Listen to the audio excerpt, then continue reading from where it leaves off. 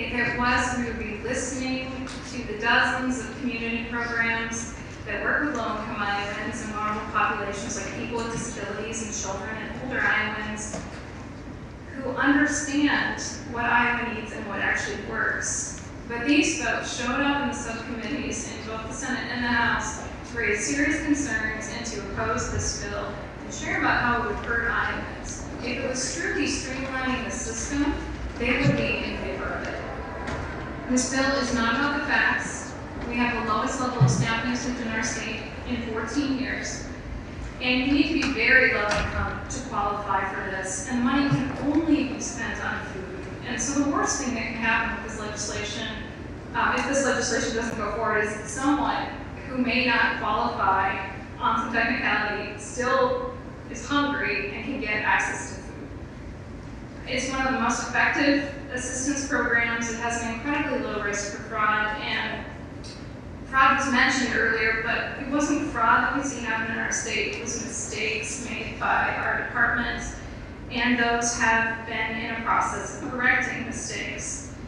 And we're just about to disenroll a lot of people from Medicaid due to the ending of the pandemic period, and this is going to be chaos for a lot of families who are low income, who are still struggling, even though they might not technically qualify. This bill is not about saving Iowans money.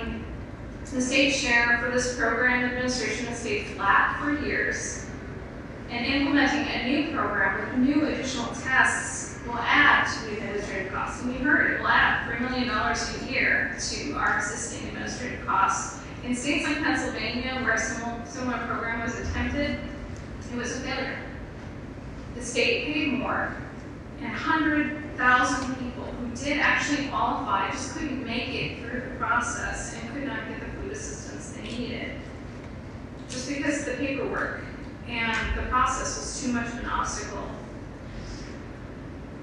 You know, and with Medicaid, it could be a one-time savings, but what is the long-term cost of people not having access to health care in our community, for providers in rural communities not getting paid? And that's a significant cost we need to look at.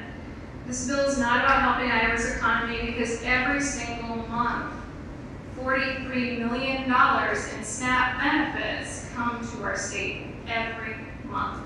And I encourage you all to learn about how much your districts are receiving each and every month, because it is significant. Those are dollars that are going into our local grocery stores. For rural communities and small towns, that is significant. That's keeping small town groceries open.